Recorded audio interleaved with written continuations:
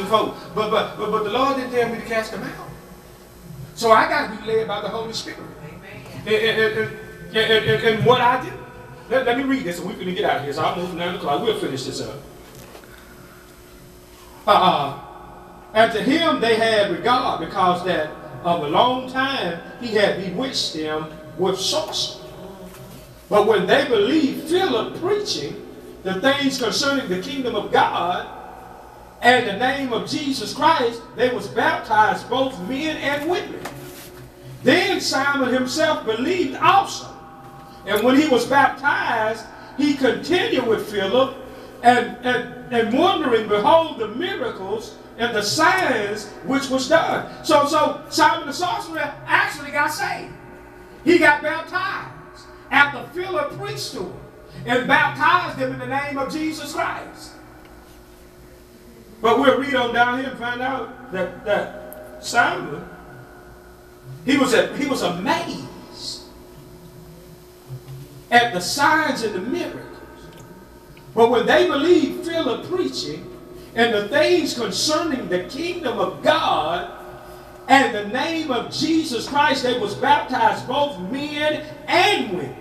And then Simon himself believed also.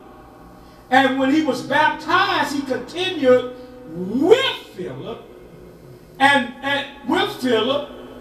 wondered, beholding the miracles.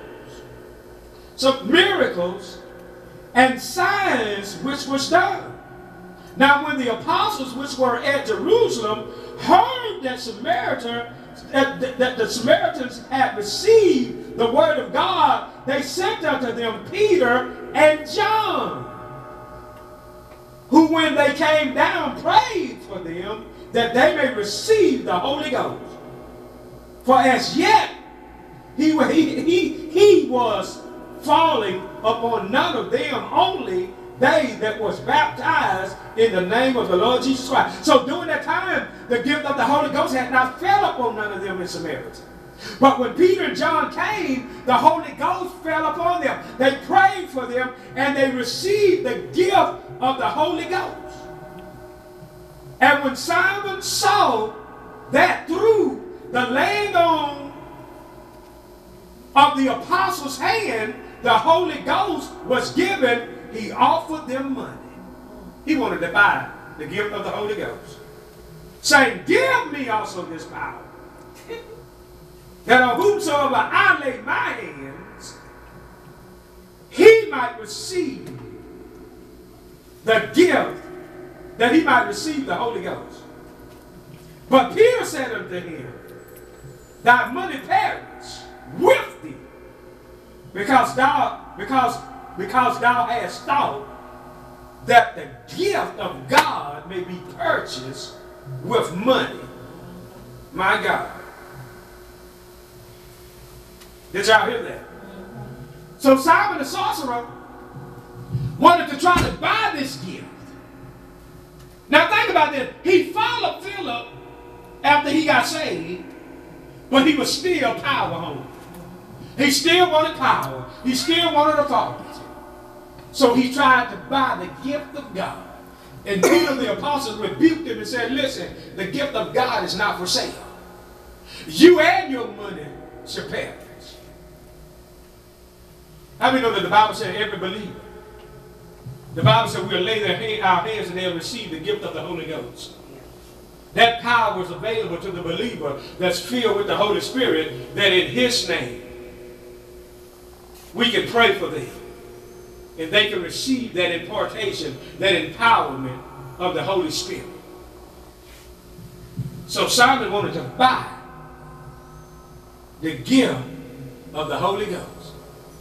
Now y'all know it had to be some great miracles going on. That Simon the sorcerer was converted and got saved. He gave up sorcery. He gave up witchcraft to go with the men of God. But that spirit still had access to it, because later on we read down here where he tried to buy the Holy Ghost. My goodness. How many know that the Holy Ghost ain't for sale? That's right. You got to receive it. He's a free gift. That's right. That is given to the church. Yes. And we read earlier, Acts 1:8, that when you receive the Holy Ghost, you shall receive power. And the reason I wanted to come out of Acts tonight was to let you see that through the gift of the Holy Ghost that the apostles prayed for people and they received the gift of the Holy Ghost, they cast out that demon of sorcery, that demon of witchcraft that was operating in Simon the sorcerer. And also when you read here, Simon the sorcerer did miracles. Phew. Because the Bible said to them he was a great man of God, a great power. And they was amazed, they was astonished at him. You know, you got to do something awesome for me to be astonished at you, to be amazed. So that means that sorcerer was doing something that was not natural, but that was supernatural, but was demonically influenced by demons and spirits. So, and listen to this. The Bible said, gift and callings come without repentance. Gift and callings come without repentance. You know, if God calls you to be a prophet, you still can have that gift and be in the world.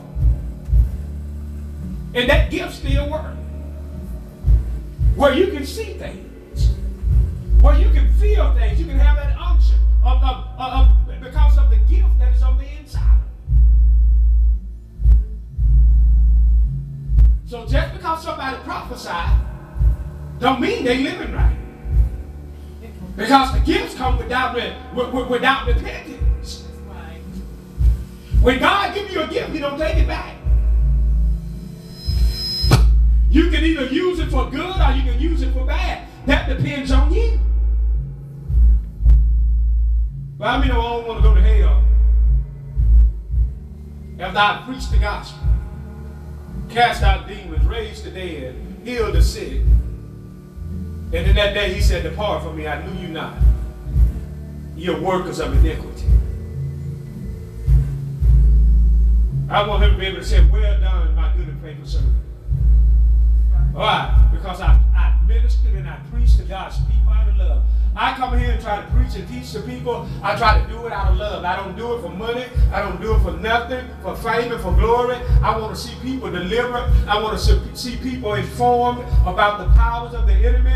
And when you read in 1 John, it talks about, for this purpose for the Son of God manifested, that he might destroy the works of the devil. That's why Christ came, to destroy the works of the devil.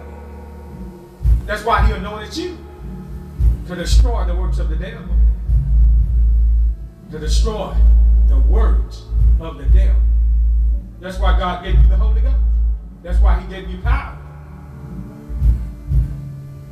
Okay, let's go ahead and read the last of this and we're going to get out of here. Amen. We're getting ready to go home.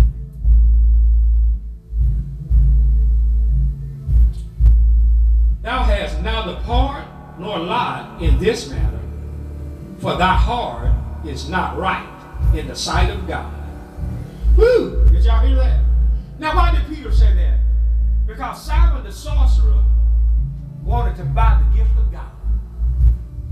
How many know that God's gift is not for sale? Amen. We don't sell the gospel. The gospel is not for sale. People trying to sell it now, though. Yep. But the gospel ain't for sale. Yep. The gospel is free.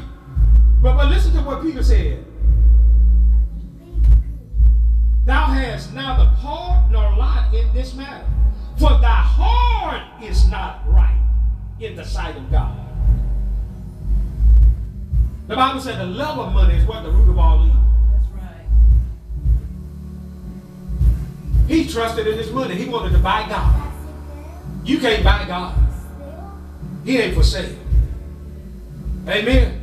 He's not for sale. And when he tried to buy, people said, man, your heart ain't right. For I perceive that thou art in the gall of bitterness and in the bonds of iniquity.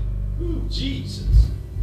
And then answered Simon and said, pray ye to the Lord for me, that none of these things which he hath spoken come upon me. My God. And he asked the apostles to pray for him. How many know that when you find yourself in error, you ought to ask the Lord to deliver you, to set you free. Amen. Amen. And I just want to thank the Lord tonight. Amen. We're going to finish this up. We're going to get into it. But because I believe that the Lord wants us to be aware of these spirits. But also He wants us to know that we have authority over these demonic spirits. Amen. Amen. And my point for sharing this is to inform you about these different spirits. You know, so you can be aware of it. You know, that you won't get into sorcery. You don't want to get into witchcraft. You know, quit dealing with that horoscope. Quit reading that stuff. That ain't of God. Amen. Amen. And let's get in the Word of God and trust the Lord.